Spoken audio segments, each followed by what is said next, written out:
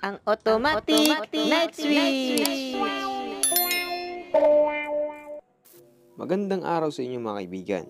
Ngayon ay gagawa tayo ng isang napakasimpleng automatic night switch. At ang mga gagamitin natin ay ang mga sumusunod.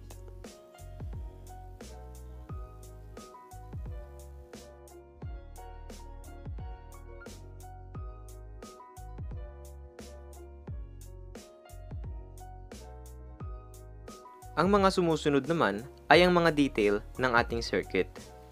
Mula sa PCB layout, component placement, at wiring diagram. Ang una mo natin gagawin is kukunin natin ang ating PCB at lalagyan natin siya ng masking tape. So after natin malagyan ng masking tape, kukuha tayo ng ruler at ballpen. So gagawa tayo ng grid dito sa ating PCB. So ang purpose nito ay para meron tayong guide mamaya sa pag-layout ng ating PCB.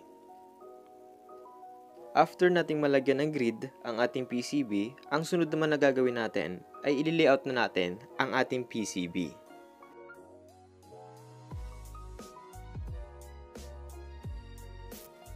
So after nating ma-layout ang ating PCB, ang gagawin natin is ikakat natin yung mga unnecessary masking tape na hindi na kailangan.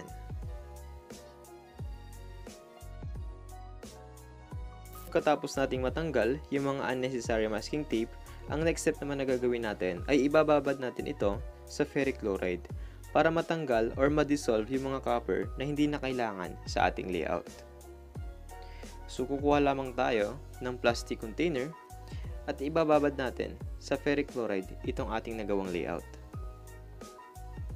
So take note lang guys, iwasan na magkaroon ng direct contact sa paggamit ng ferric chloride kasi maaari itong magsanhi ng skin irritation. So ayan guys, bali tapos na nating i-etch ang ating PCB at nalinis na rin natin siya ng laundry detergent. So tatanggalin naman natin ngayon yung masking tape na nakabalot dito sa ating PCB. Ang next step naman na gagawin natin ay kukuha tayo ng foam na mayroong 90% solution alcohol at lilinisin natin ang ating PCB. After nating malinis ang PCB, ngayon naman ikukuha tayo ng lapis at mamarkahan natin yung bubutasan dito sa ating PCB na paglalagyan naman ng ating mga component. So ayun guys, tapos na natin siyang markahan. Ang next step naman na gagawin natin is bubutasan natin ang ating PCB. So gagamit tayo nito bilang patungan at para maiwasan na rin na maputol ang ating drill bit.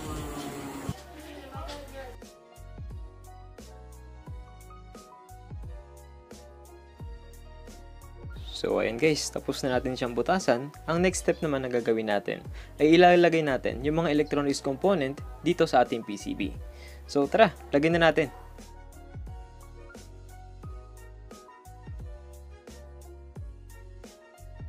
So ayan guys, bali nalagay na natin lahat ng mga electronics component dito sa ating PCB. Ang next step naman na gagawin natin is hihinangin natin yung mga electronics component dito sa ating PCB.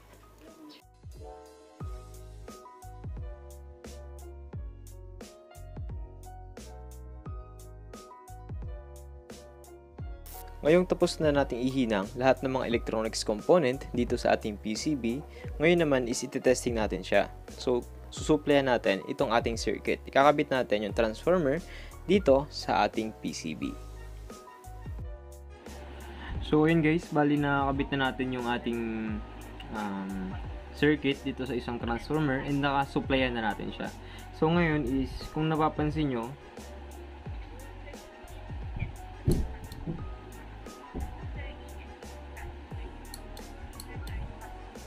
pag tinatakpan natin itong LDR or light dependent resistor, nagki-click yung relay. So pansinin niyo, tatakpan ko siya ng lapis.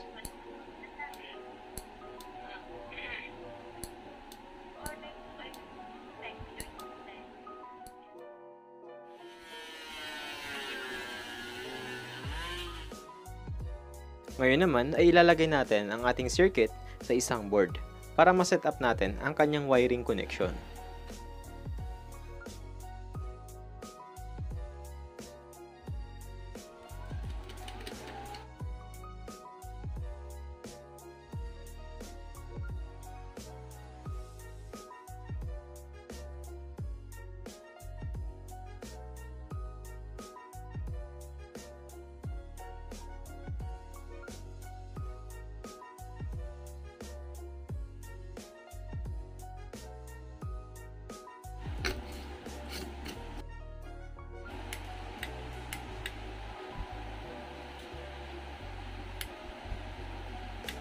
Ngayon naman ay pag-usapan muna natin ang workflow ng ating circuit. Ayon sa nakikita nyo, gumamit ako dito ng dalawang NPN transistor na ang value ay C1815.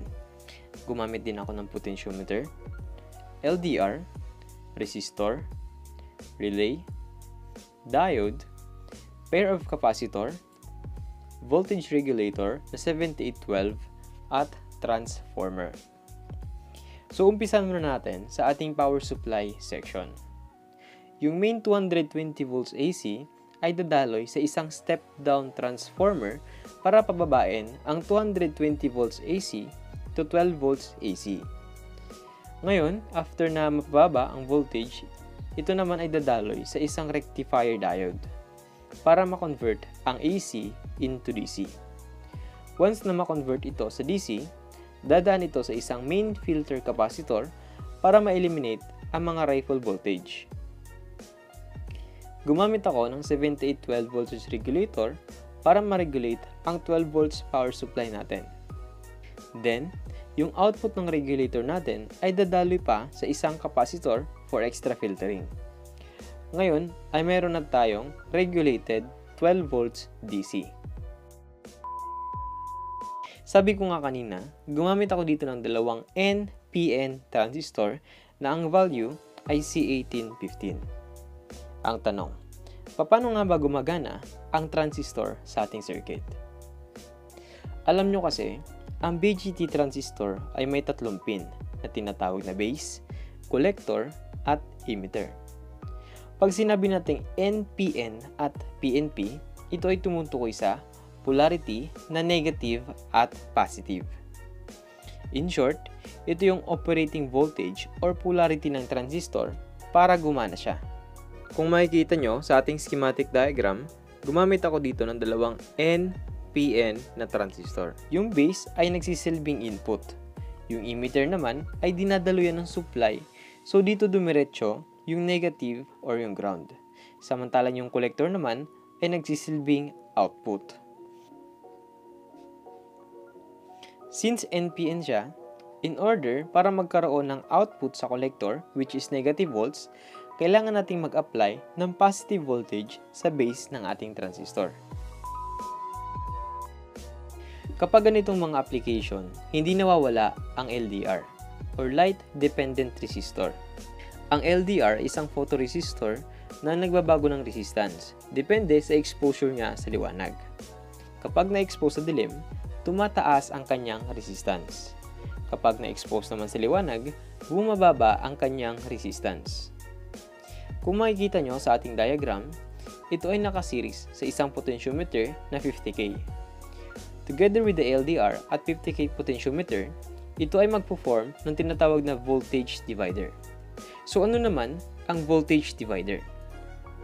Ang voltage divider ay connection of resistor na nakaseries from ground to VCC or positive supply to form a specific voltage output.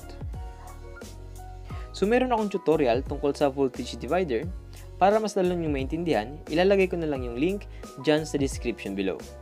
So mabalik tayo. Since nagbabago ng resistance ang LDR ayon sa exposure niya sa liwanag, magbabago din ang output voltage na pumapasok naman sa base ng ating transistor. Pagpalagay natin na na-expose yung LDR sa dilim. So, tataas ang kanyang resistance. In short, mas maliit yung current na dadaloy sa kanya. Samantalang dahil mas mababa ang resistance ng potentiometer, lamang ang pagdaloy ng negative. As a result, mababa or almost zero ang magiging output ng voltage divider. Since positive ang required voltage sa base ng transistor natin, para magkaroon ng output sa collector, hindi mag-on ang ating transistor na Q1. So, walang output na negative sa collector.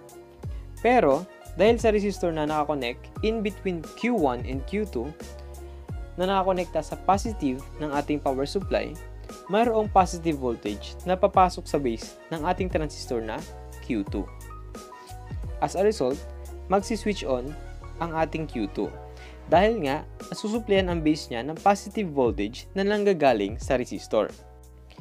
Ngayon naman, pagpalagay natin na na-expose sa liwanag ang ating LDR or light-dependent resistor. As a result, bababa ang kanyang resistance. Ibig sabihin, mas maraming current ang dadaloy sa kanya.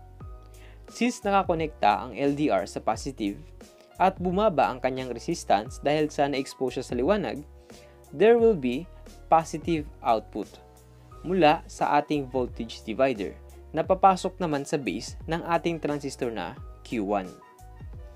As a result, mag-on ang transistor natin na Q1. Ibig sabihin, mayroong negative output sa kanyang collector na papasok naman sa base ng ating transistor na Q2. At dahil mas mataas ang current na napoproduce ng collector ng Q1 kumpara sa napoprovide ng resistor na nakakonekta sa positive, majority papasok sa base ng transistor na Q2 ay negative. At dahil negative ang pumasok sa base ng transistor na Q2, hindi ito mag-switch on. Kasi nga, ang required voltage sa kanyang base ay positive para mag-switch on ito. In short, kapag nasa liwanag ang ating circuit, naka-switch off ang ating relay. Samantalang kapag na-expose naman sa dilim ang ating circuit, magsi-switch on ang ating relay. Ang purpose pala ng diode sa ating relay ay para maiwasan ang huge voltage spike kapag bigla ang nag-switch on or nag-switch off ang ating relay na maaaring magsanhi ng pagkasira ng ating transistor. Ang tawag ng iba dito ay flyback diode, sa iba naman ay tinatawag itong freewheeling diode. Ang purpose naman ng potentiometer sa ating circuit ay para ma-adjust natin ang output ng ating voltage divider na pumapasok naman sa base ng ating transistor na Q1. So sana ay may natutunan kayo sa video na to. Pwede rin kayo mag-iwan ng comment or suggestion dyan sa comment section below. Huwag nyo rin kakalimutang i-hit ang like and subscribe. Pahit na rin notification bell para updated kayo sa aking mga future upload. Muli, ako si Andrew Electronics na nagsasabing, stay humble and be creative. Maraming salamat.